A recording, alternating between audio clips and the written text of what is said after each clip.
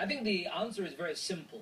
I say, as an imam from the pulpits of the mosques where I give sermons, that if you dislike Britain so much that you would even contemplate attacking it, why don't you just hand over your passport and leave?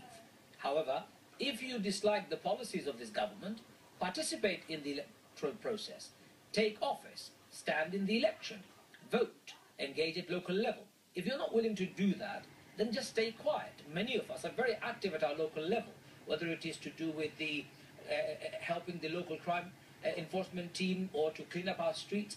What we as Muslims have a duty to do, as well as any human being, is to work together for a better future. In terms of radicalizing our young people or seeing why they're radicalized, that's a bigger debate we must have.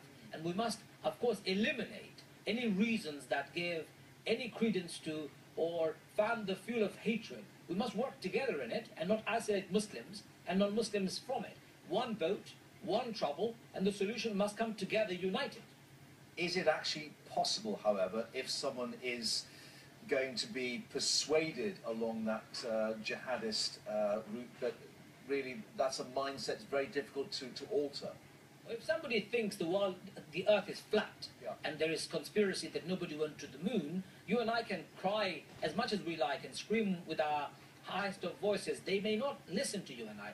I think what is important is to understand that vast majority of the people of the world don't fall in that twisted mindset.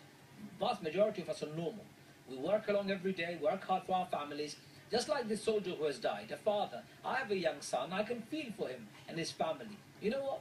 We need to stay together. We don't need to become derailed by the mantra of these idiots. I have a very strong and a very clear message. These people who have done this, if they have done it in the name of God, well, no God would ever accept murder, and there is no God in such heinous crime. If they have done it in the name of Islam, Islam condemns it categorically, and if they have done it because they want to go to heaven, well, those who murder will never smell heaven.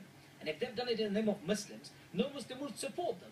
So these are simple lone rangers, criminal thugs, low-life scums. Put them in the prisons and keep them there for a long time. Ajmal Masroor, thank you very much indeed for your thoughts and words tonight here on Sky News. Thank you.